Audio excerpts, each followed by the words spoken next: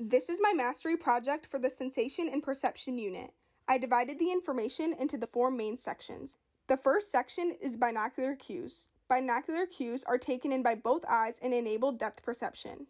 The first subcategory is retinal disparity. In my example, the photos show how the right eye can see the striped stocking while the left eye can't.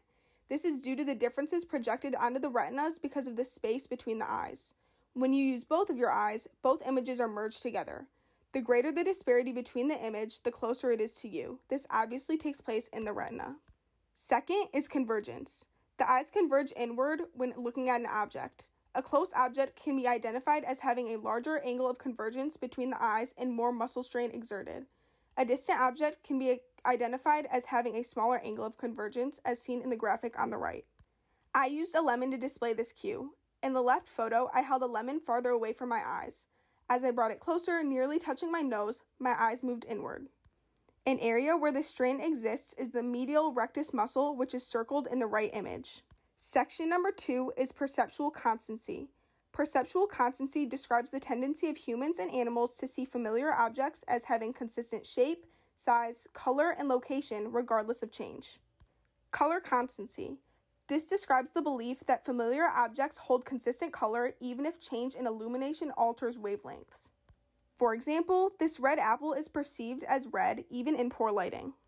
The cones in the retina adjust to the light levels in the environment. This cone activity is computed in the primary visual cortex of the brain, as shown in the image on the right.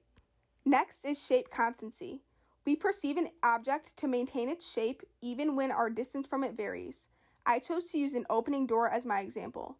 In the far left image, the door is closed and is obviously a rectangle. As the door opens wider and wider in images 2 and 3, the door visually changes shape.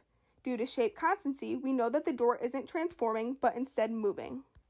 After looking at many sources, I found that a part of the brain responsible for this phenomenon is the extrastriate cortex located in the occipital cortex. Size constancy is similar to shape constancy.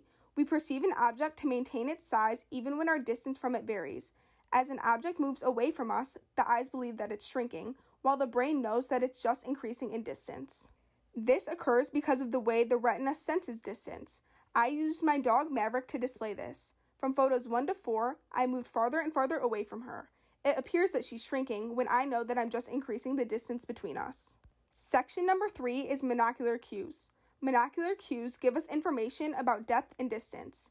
Though we perceive these everyday cues with both eyes, they're able to be sensed with just one retina. Watching. The first of this section is motion parallax, which is identical to relative motion. As we move, stable objects appear to move as well. Objects once in front of you will appear to move backward. If a stationary object is farther from you, it will appear to move slower and vice versa. I walked down the street with my eyesight focused on a small tree. As I walked forward, the tree appeared to move backward. Motion parallax is caused by movement upon the retina of the observer. Linear perspective conveys our perception of parallel lines meeting in the distance. The sharper the convergence angle, the greater the perceived distance. Depth is believed to exist on a flat surface. This is how the brain and eyes make sense of what's near and far. I took a picture of a narrowing road in my neighborhood to depict this. Next is texture gradient. As a group of an object move farther away, they appear to become more and more dense compared to the area that is closer. It's simply the appearance of depth.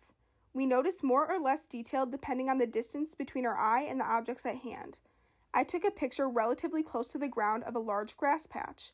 You can see the singular blades of grass towards the bottom of the photo, but as distance increases, the blades appear to be more dense. Relative clarity describes how sharp and detailed objects are perceived as closer compared to hazy objects. The eye focuses on them more. Compared to the grassy landscape in the background, the sharp metal generator sticks out. Interposition claims that if our view of an object is blocked by another object, it appears to be closer. Because we can't see the entire back object, we believe that it's farther away. This has to do with depth perception. I took a picture of a candle that was partially covered by a pencil cup. Because the entire candle isn't in view, it seems to be farther away. Relative size tells us that if two objects are assumed to be similar in size, the majority perceives the one with the smaller retinal image to be farther. Because the retina interprets an object to be smaller, it believes that it's farther as well. I chose to stagger 2 pop cans with one closer to the camera. The can on the right looks smaller, so it appears to be farther too. Height in a plane and relative height are the same. The higher that an object appears in our field of vision, the farther away it appears. I used 3 staggered pop cans to display this cue. The top right can looks higher, therefore it seems the farthest away.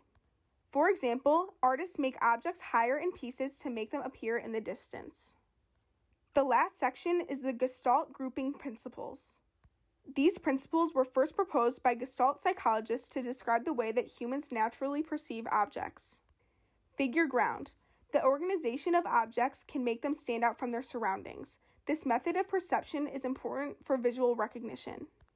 It was difficult for me to find a real-life example of figure ground, but I think that a page of a book depicts it well.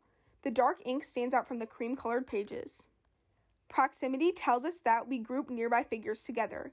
Even if the shapes, sizes, and colors of the given objects are different, the brain and eyes are able to group them if they're close enough. The Adidas logo uses close lines to create a clover-like shape. The brain groups them together. Similarity tells us that elements that are similar to each other are more likely to be perceived as related. Similarity can include features such as color and size.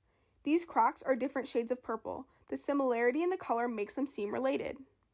Continuity shows how we perceive smooth patterns rather than ragged ones. For example, if a pattern was arranged on a line or curve, our brain would perceive it to be related in comparison to a scattered pattern. I couldn't find an Amazon box with the logo itself inside my house, but the Amazon logo uses continuity to display that they carry everything from A to Z. The eyes are able to follow the orange arrow. Next is closure. We fill in gaps of an image to create a whole object. This illusion occurs unconsciously and can often be reversed by small changes to the image. The white parts of the converse create a semicircle that the eyes can complete. Connectedness shows that elements that aren't connected can seem to be that way due to perception of visual properties. These almonds appear to form a single unit, though they aren't truthfully doing so. Lastly is common fate. This principle that describes organization states that objects that function together or move in the same direction inherently belong together as a single unit. I couldn't find a flock of birds outside, so this photo is off the internet. Because they're moving in the same direction, they seem to be moving as a single unit. That's it for my project. Thank you for watching.